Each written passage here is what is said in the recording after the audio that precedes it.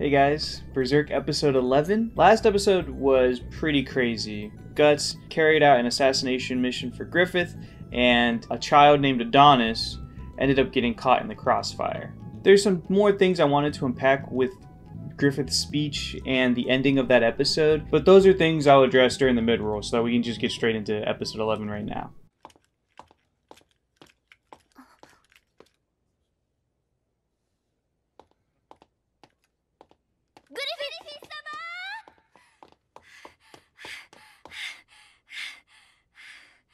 シャルロット様、どうなさいました？こ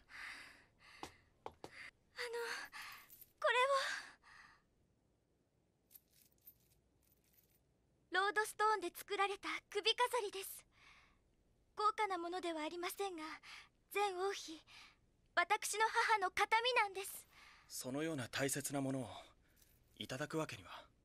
いいえ、お持ちください。ロードストーンには男性の石、女性の石の2つがあって、それはお互いに引きつけ合うのだそうです。またついで持つ者同士は必ずもう一度巡り合うと言います。あなたがその男性の石で作られた首飾りをお持ちになれば、この女性の石の首飾りと引き合って、きっと無事に戦場からお戻りになられるはず。どうかお受け取りください。いえ。お、これは姫様にとって大切な品。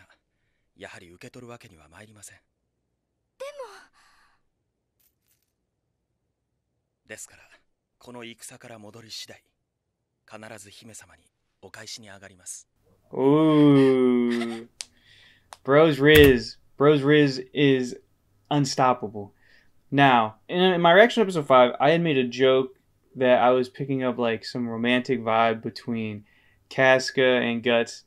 But I think after editing every single episode after that, I'm starting to realize that Casca is like deeply in love with Griffith. 私、今度の戦ほど戦いを恐ろしいと思ったことはありません。グリフィス様、どうかご無事で。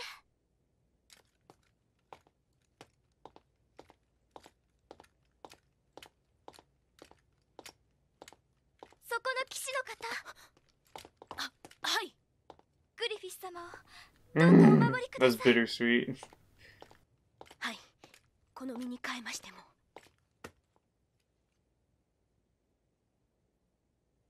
行くぞ。あ。Seems like this battle is going to be a big one. Everyone's taking it pretty serious. シャルロット。Oh. お母様。 Oh, her mother's still alive? つもりなのです、シャルロット。 The way she was talking about her was like she was dead. とぼけるのではありません。あのようなものに贈り物など。私が私のものを誰に差し上げようと勝手でしょ。なりません。あなたは王家の人間なのです。それがあのような下船の出のものに贈り物など。 Oh, who cares? 軽々しく口を聞くこともはばかられる身分だと分かっているはず。でもお母様、あなたももう16、子供ではないのです。 16, huh? How old is Griffith? どうだいこの人気。何しろ僕たちが先人なんだ。責任感じちゃうな。いや、ビビってんの？違うよ。ビビってるのはそっちだろ。震えてる。むしゃぶりってやつよ。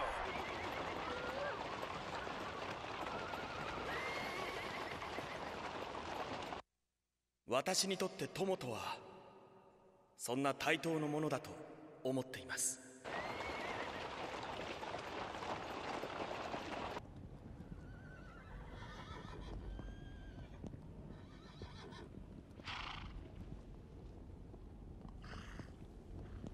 Bruh. This guy.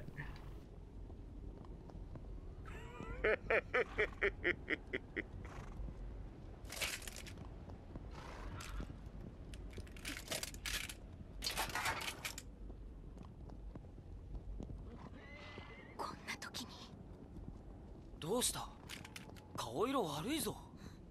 なんでもない。さあ、始まるぞ。What was that about?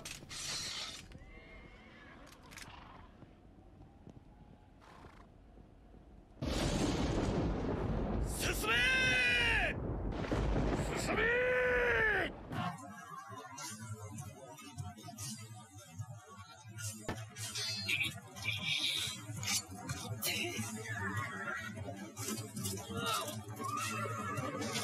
こりゃ乱戦だな。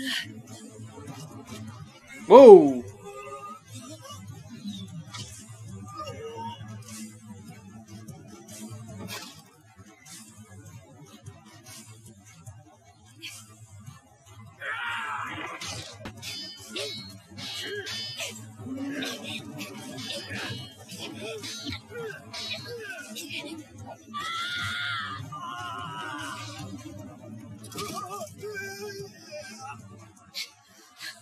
Dang, she's already worn out.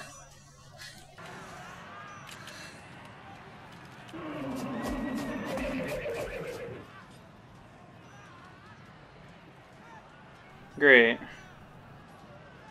貴様か、鷹の団ただ一人の女仙人長というのは。それがどうした？へっ、気に食わんな。女だてらに騎士の真似事など。Alright, so bro's a coward and sexist. 殺し合いで何の役に立つ？ならば試してみるか。何がおかしい？貴様、兵士どもの夜の慰み者なのである？何？仙人長の地位とて、あのグリフィスとかいう男の心情に潜り Hey, yo. 手に入れたに違いない。そのテレンテクだ。俺も試してみたいものよ。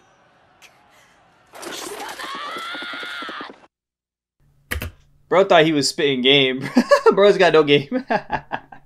Alright, you know what it is? Mid-roll. Gotta stay hydrated. So as weird as it sounds, I feel slightly betrayed by Griffith.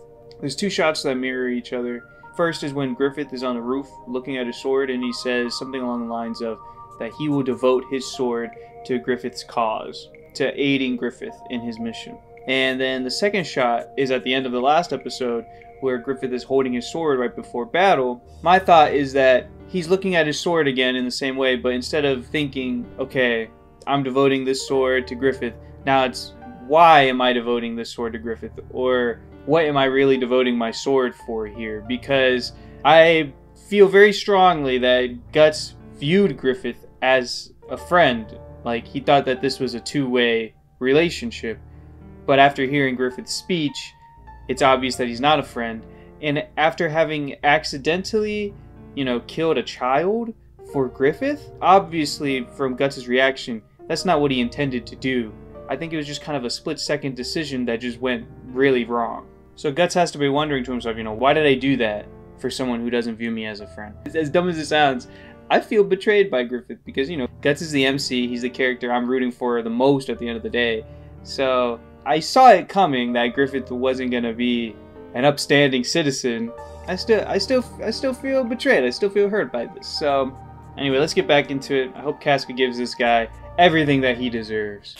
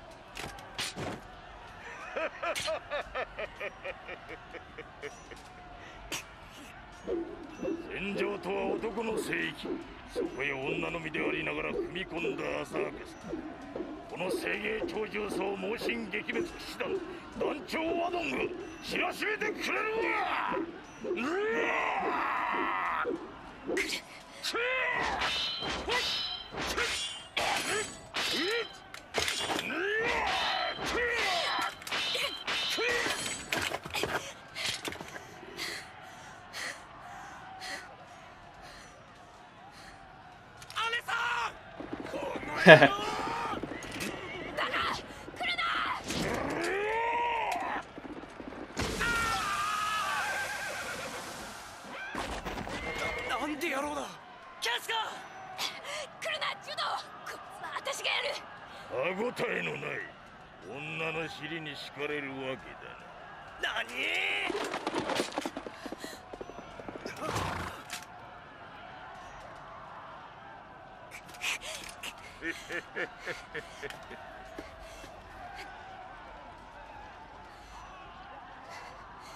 どうした？もう後がないぞ。おれおれおれ。おお、男のなりをしてはいるが、なかなかどうして上玉ではないか。どうだ、貴様にチャンスをやろう。おとなしく捕虜になるんならこの場は殺さずに置いてやる。もっとも捕虜といっても我ら軍付きの娼婦だがな。ゲス野郎。ゲスか、そいつはいい。ではそのゲスに葬られるがよい。アメさん。何？ You're dead. You're done. He's dead. It's over. らしくねえな。ガッツ。隊長ガッツ。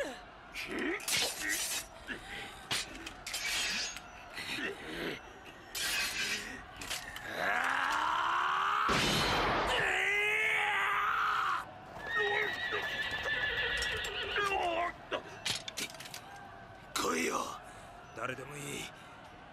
こいつを思いっきりぶん回したい気分なんだ。何も考えられなくなるまでな。何をごちゃごちゃ抜かしてやがる。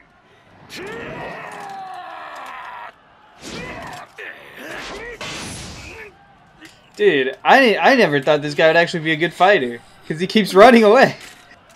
今の一撃よくぞ受けよう。 No way, he's about to leave. だがまぐれは二度続けん。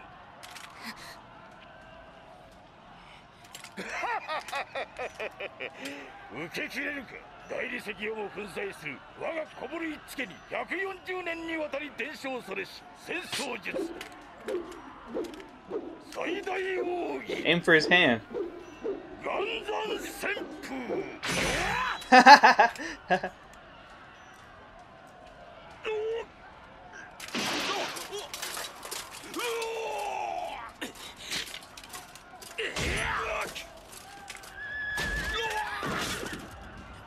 元山旋風。それからすげえ、あの化け物をたったの2振りで。さすが隊長、やってくれるぜ。 Is that gonna kill him? Let her kill him. どうした？いつものお前らしくないぜ。剣にまるでキレがねえ。気抜いてっとやられるぞ。 Oh! おい。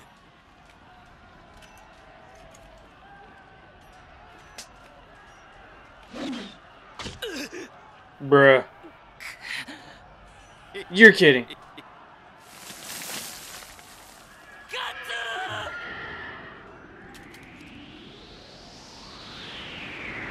Oh wow, that's lucky. Can they kill this guy already? Guts talking about, you're losing your edge, bro. You should have finished that guy.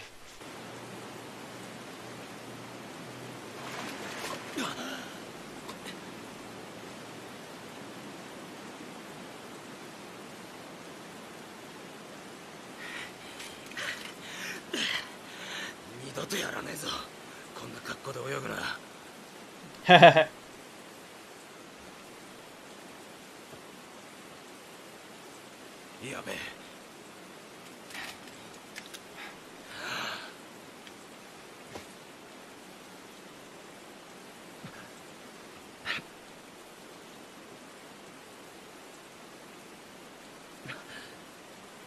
So like I was saying, you know, this is just some platonic CPR, you know. Nothing to see here.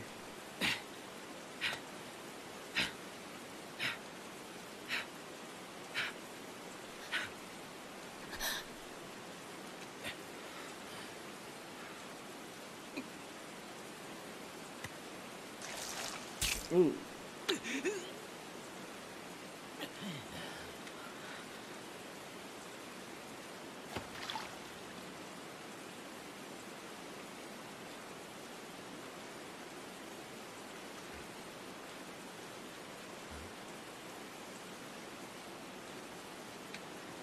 ひでえ熱じゃねえか。まずいぜ。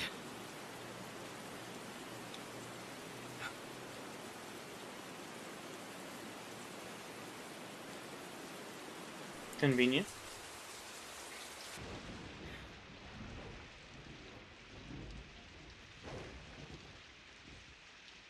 火を焚けば敵に居場所を教えちまうし。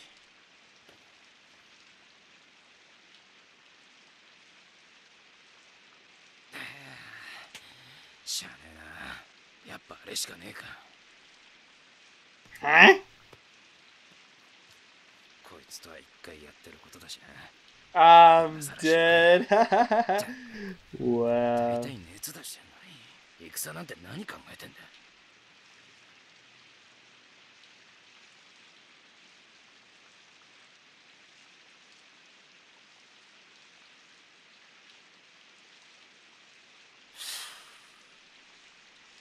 そういうことか。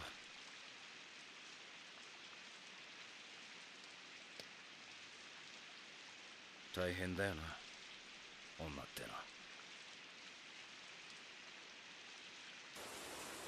のは。 Wait, what? ガッツとキャス She was holding her stomach earlier. Is she pregnant? 下は川だったんできっと。ガッツのことだ。まず死ぬようなことはないと思うけど、あの高さで無事で済むかどうか。それに体調傷を負ってたし。キャスカの様子も変だった。な、捜索隊を出すなら急いだ方がいいぞ。グリフィス家お分かりでしょうな。戦ではまず敵に打ち勝つことこそが大事。その最中たかだか一隊長ごときの生死を確かめるために王より授かる大切な兵を割くなど言語道断。しかも自ら挑んだ一騎打ちの挙句とならばなおのこと。違います、あれは。それに噂に高い高野団の切り込み隊長と女仙人長が揃っておるのでしょう。確かにその程度の窮地難なく切り抜けるのでは。いや、まったくですね。生きていればの話ですが。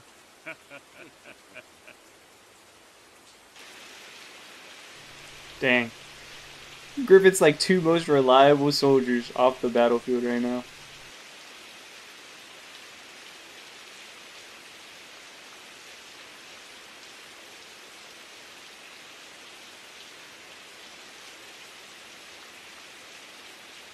See, that's a true friend.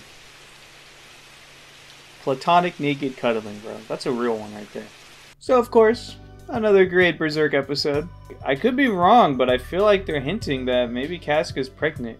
In which case, who the heck would the father be if not Griffith? To be honest, I never got any vibes that Griffith and Casca were an item. It definitely has been feeling like a one-sided thing from Casca. But I guess what's happening in secret, we don't know. This is all just speculation. I could be totally wrong. I really hope that Commander Adon, or whatever his name is, fish armor guy, I hope he's dead, bro.